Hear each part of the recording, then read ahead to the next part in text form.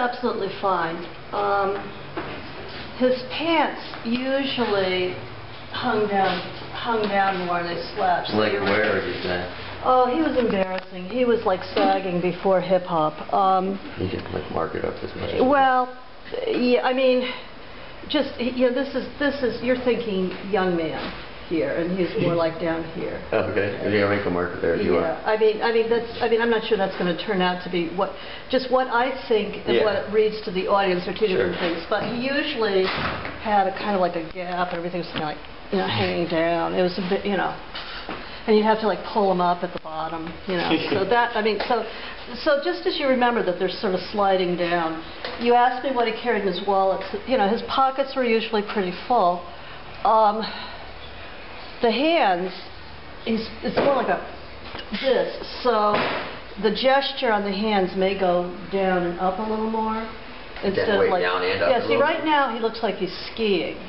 Yeah, the poles don't really help. Right. But he would be more like this. So the movement, the gesture is more like oi. Oi, so you're catching him in those. His arms are closed. Oi, elbows are closer. It's like, oi, what do you want from my life anyway? Or, oi. Yeah. Because he'd be like that. Okay. How about the positioning of his... Not this. How about the positioning of his legs? Like the posture from the side? Yeah, that's fine. From the side? And the fact that you've got the slump, that's good. Obviously, he's got way more hair. He should have more? No, he's got way more hair. Oh, right. Yeah, well, it depends on what time he's coming in, because he didn't have that much hair. Oh, okay. It always just, some of it looked like it was like just kind of crazy. It was little, but it would just go like this. Okay. So but how about like this, his shoulders and his back area? That's great. Because he did have that Jewish scholar slump. How about his neck? Is his neck? The neck is good. The neck is good. This is good. The eyes are good. Yeah, I haven't finished all that. I mean, that'll be more detailed and cleaned up. But. Yeah, his face was, it depends on how old you're making him too, because that's up to you. Because when he got sick, it kind of filled out and then it sort of went in. But he always had kind of a real round, smiley face. But you are going to have to do that one yourself. I'm going to leave that one alone, because I have so many different. Well, how do you think about where it's at now? Right now, right now, he looks a little more angry. You'd like him to be? No, he looks a little more angry. I think if he's going to do anything, he'd be sort of like embarrassed